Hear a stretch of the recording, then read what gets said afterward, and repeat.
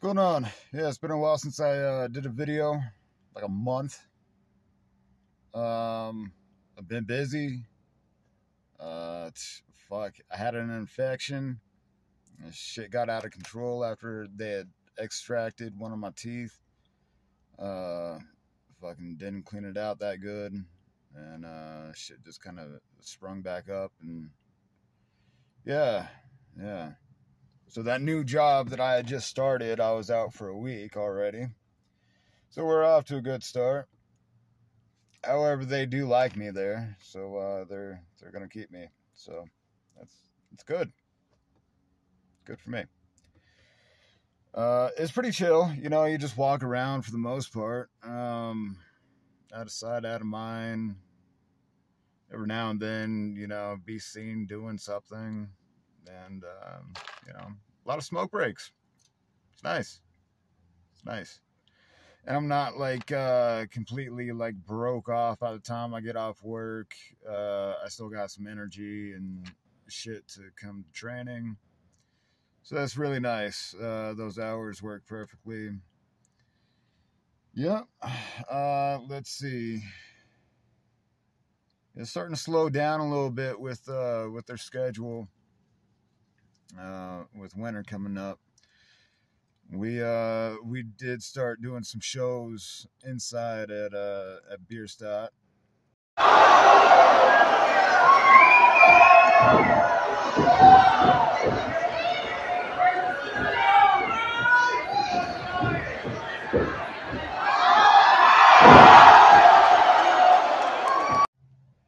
Yeah, it's a nice little setup. Yeah. Nice. Always a good crowd there, whether it's inside or outside. Always a good crowd. We were just there last night for our No Thanksgiving pay-per-view. Yeah, it was a good show. Good show. Good stuff, man. Damn. Let's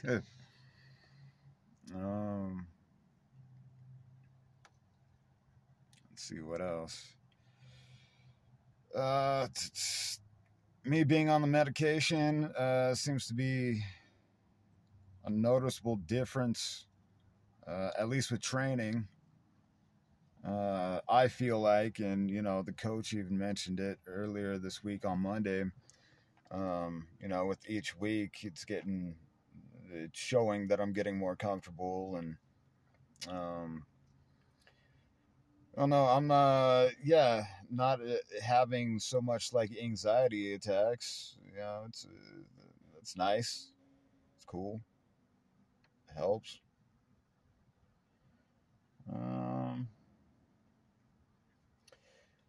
Yeah, even though yeah, a little bit more social too. Yeah, coming to the shows, being a little bit more outgoing, just a little bit more cheerful and happy. Even though I did. With that being said, last weekend I did eat a quarter ounce of mushrooms to the face. Every 6 to 9 months, I like to get a good trip. It's good for depression and anxiety. And I'm not just saying that. No, there's tests out there about it. And yeah, it really does wonders for me. I could have ate a little bit more. I should have got off a little bit more than what I did, but it was a good time. It was cool. And it did its job. It took some weight off my shoulders of what I was going through and stuff. November just isn't a good month for me. Never has been. I got a lot of homies that died during the month of November, not all in the same year. Yeah, 3 of them went and gone in the same. Well, okay, so with Myron, that was different. That's actually a sad story. So with Myron, he had gotten out of prison. Couple weeks later, met up with this broad, fucking around with her. Fucking, I don't know, overdosed on fentanyl. Guessing she ran through his pockets and shit, and then just dumped him off somewhere.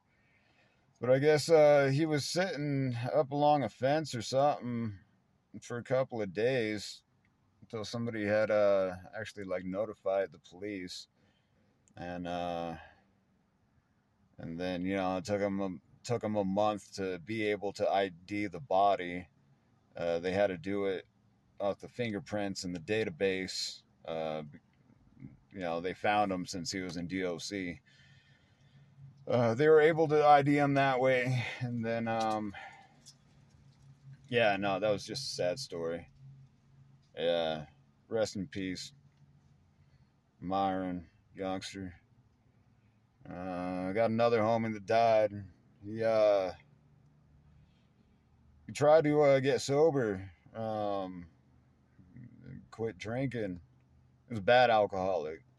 And just came to the realization that he was going to quit drinking. And then about 2 weeks later, all of his organs and kidneys and shit just shut down. And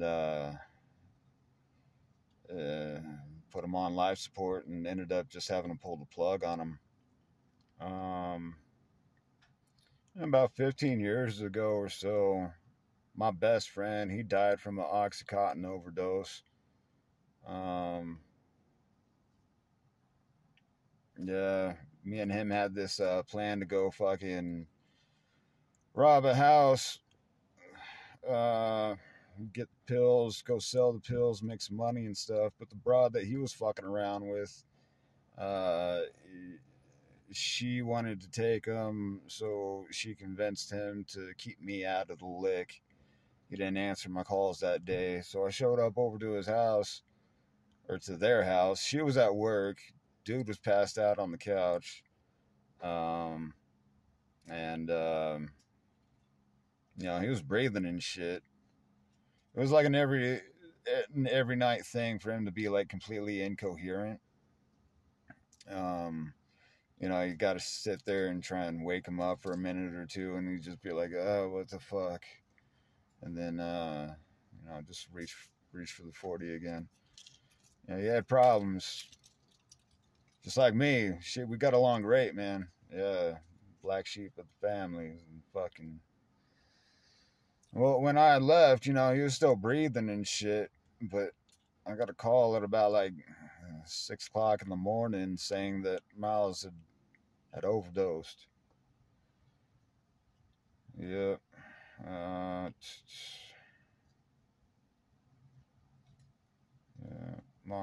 Long time ago, but that shit still weighs heavy on me.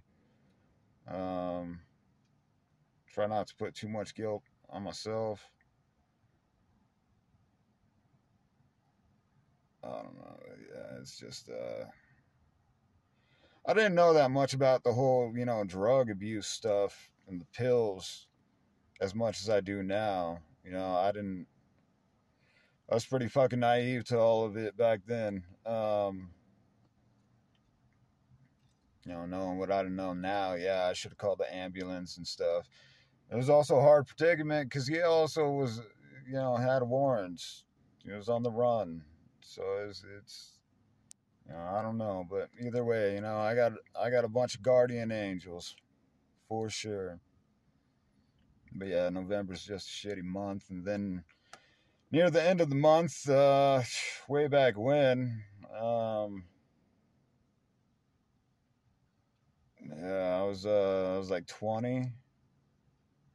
Hell, maybe I was 19. No, I reckon I had just turned 20. So this is how it went down. I had like no other option but to do the adoption thing for my firstborn. Me and my wife at the time just didn't have our shit together. Young and whatever. We just had no business even fucking being together, really. Anyways, I got her pregnant. Fucking did the right thing, or so I thought. I married her. So fucking, a couple months later, maybe like, yeah, exactly 6 months later, ended up giving my son up for adoption to a couple that wasn't able to have kids of their own. Later they did, end up having kids of their own, and you know he has sisters. But yeah, he went to a good home. He's given a better life than what me or her could have provided for him. The selfish thing would have been to hang on to him, and we just didn't have our shit together. It wouldn't have worked. Anyways, so we gave our son up for adoption. The next day was Thanksgiving. Find out that my wife is cheating on me.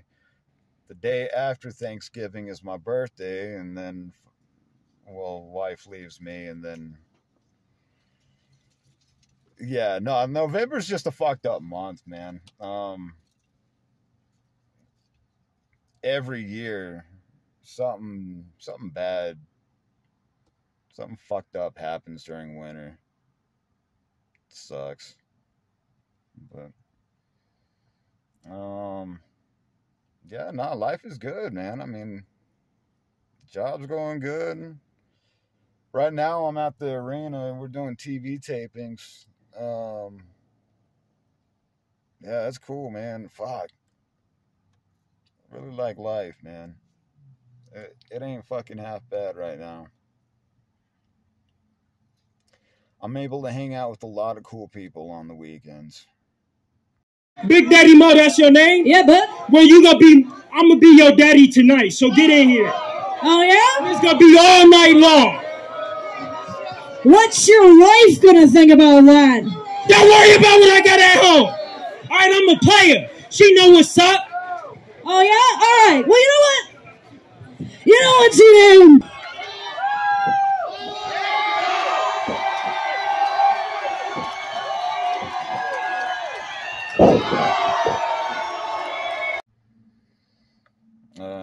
A GCW show came to Denver not that long ago.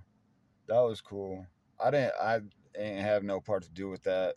Really, what we did was we just let them use our building.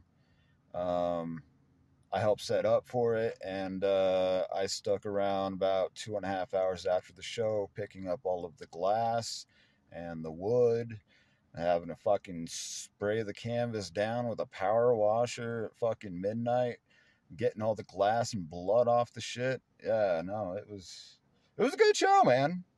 It was a good show.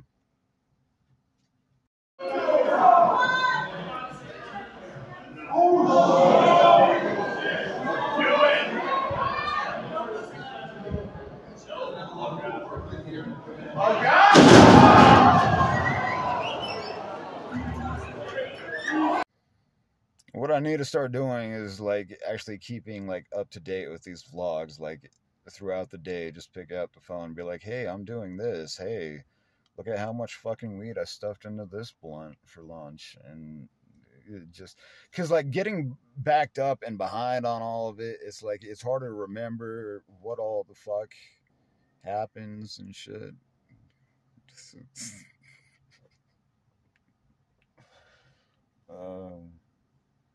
Yeah, man, I've just been busy. Just been super busy. And long days. And remember, the link to start your training at Rocky Mountain Pro is down in the description. Subscribe to Rocky Mountain Pro Wrestling on YouTube. Don't forget to subscribe to me on my channel. Like some videos. Share it. Make sure I'm a little bit more consistent with the videos and the uploads, and yeah, check it out next week.